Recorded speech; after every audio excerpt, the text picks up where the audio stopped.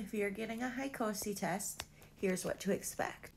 What a Hycosy test is it's an ultrasound where they will inject a fluid, and when they inject the fluid, they look at your uterus and your tubes to make sure everything is open and make sure the fluid is going through everything.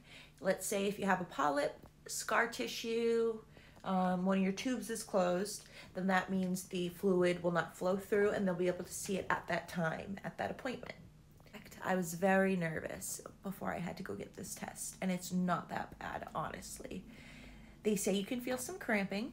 They do insert a catheter up into your cervix, which then goes into your uterus. Once it's in your uterus, they'll inject the fluid, which is usually sterile water, I believe. And at that time, they will have the ultrasound tech there as well with the doctor.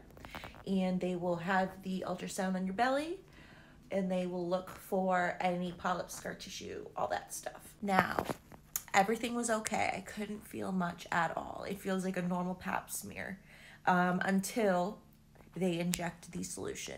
When they inject the solution, you will be a little crampy. Now, I equate it to maybe like day 4 period cramps. They are not that bad.